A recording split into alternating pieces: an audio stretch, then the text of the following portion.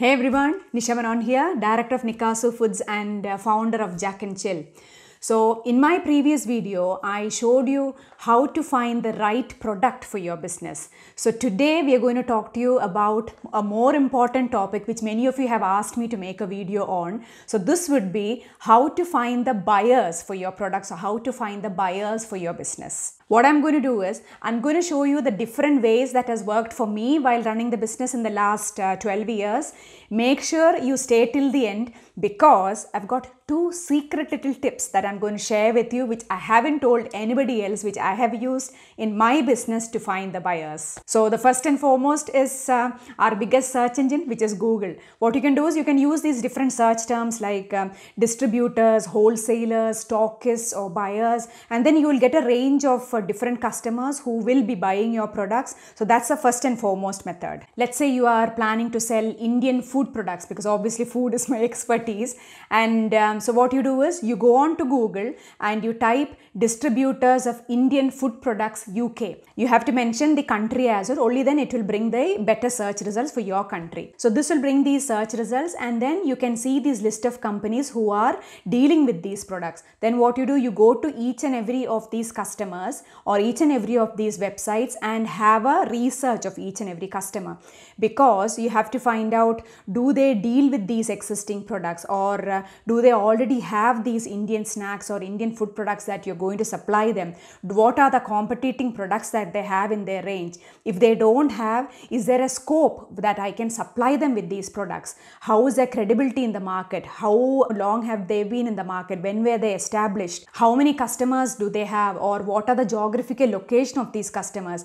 What are the type of customers? What are the other type of products they have? Do they supply B2B? Do they supply B2C? Do they supply shops? Do they supply restaurants? So these are the things that you need to see when you are going to their website. And if you see that it is suitable for your distribution or your supply, then you go to their contact page, find out who the contact details are, or if you even go to the About Us page, what you can do is you can find out who is in charge of buying these products mostly, If you're brave enough, get onto the phone first rather than sending an email as well. So that is the most important place where I found my buyers or the customers or the distributors from. The next is you can go to the local shops or whichever your target customer is. It can be your local shop or restaurants or cash and carries or wherever you are planning to sell. Go to those places and see what are the type of products they stock. Is there a scope that I can supply my products there? What you do is you see what are the other competitors' products, and then you can pretend as if you are buying that product as well. Just try and build a relationship with that shopkeeper first. Be their customer first, then be their supplier, rather than just being a supplier or a cold seller over there first. So pretend as if you are buying the competitors' samosa, let's say, or competitors' snacks. You go to the till, and then when you are selling these products, and if the shop doesn't have too many customers, then you can have a conversation with these shopkeepers. You ask them, who supplies these products? Do they have their own van, or do they have their own driver, these brands, And you can ask, do they supply through a distributor? Do you get these products delivered through a wholesaler? If so, who is the wholesale? What is their contact details? So they might even have those invoicing details, and they might get you those contact details as well.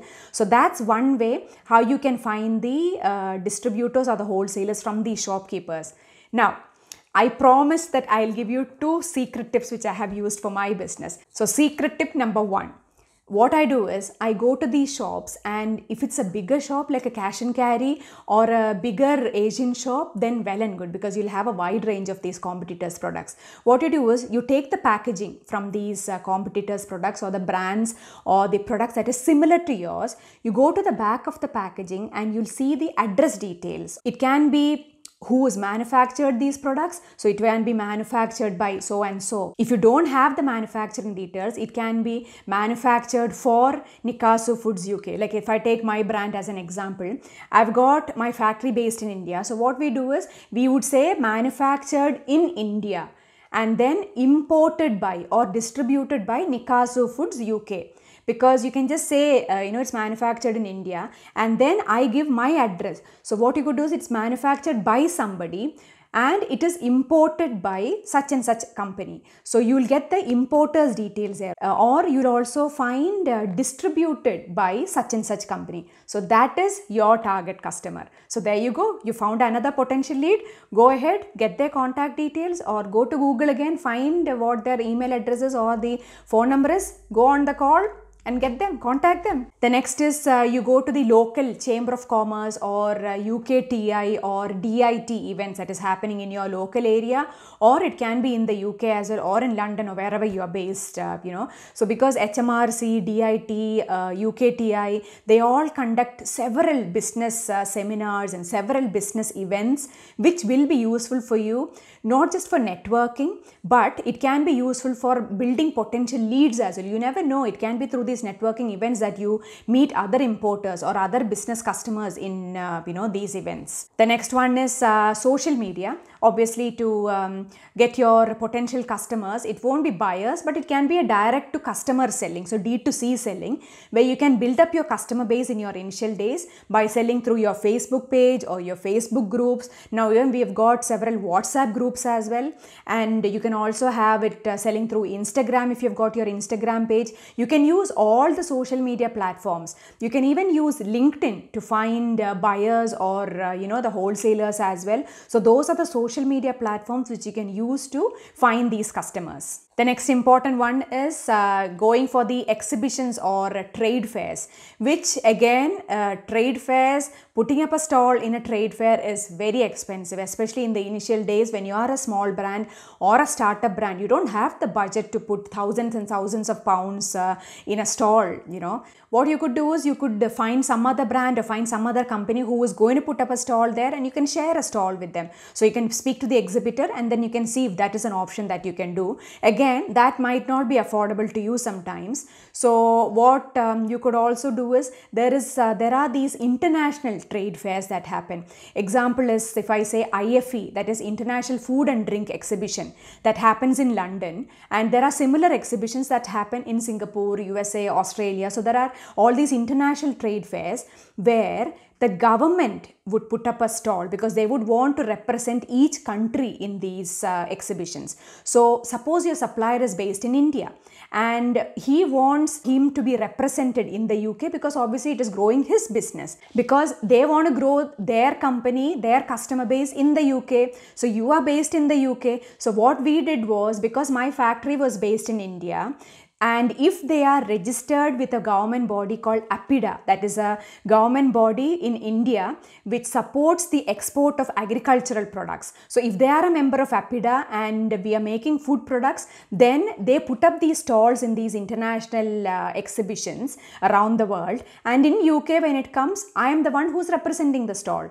So that is free of cost because you are being a part of a government stall amongst this international trade fair. So that is one option which you can do. You can speak to your supplier and be a representative of theirs in the UK. There are several places where you can find out what are the exhibitions happening in the country or in your area as well. You can go to exhibitions.co.uk or you can go to wholesaler.co.uk. There are a couple of websites. What I'll do is I'll leave all these links in the description below for you to have a look at and browse around later on after this video. Now, I know I promised 2 secret tips. So here is my secret tip number 2 when you are going for these exhibitions. What I used to do in my initial days was, I used to go there as a visitor to these exhibitions because obviously I can't afford putting up these 2,000, 3,000 pound exhibition stalls there, and then you never know if you're going to get these customers as well.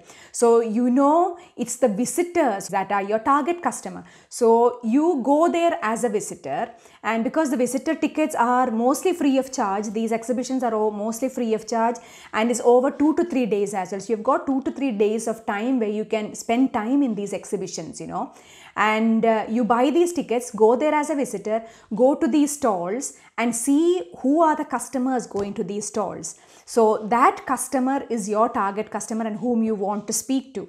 So once they have visited these stalls, you slowly walk around with them and then try and build up a conversation, or try and just bring up, just say hello and then just say, yeah, I saw that you're interested in these products. Make sure you have your visiting card or your leaflet or whatever your marketing material material is ready in hand or your bag so that you can immediately give it to them, because these people, they don't have time to spend too much as well. They might be coming for a one-day exhibition amongst these 3 days, and make sure you follow up with them after the exhibition. That is very, very important, because most of them, if they don't follow up, then the conversation goes there. You have to hit the iron when it's hot. So you have to make sure you contact them or you follow up immediately after the exhibition is over, or maximum in 1 or 2 days. Otherwise, they might even forget you, because they would have loads of emails or loads of phone calls that's coming after the exhibition. So that's my secret tip number 2.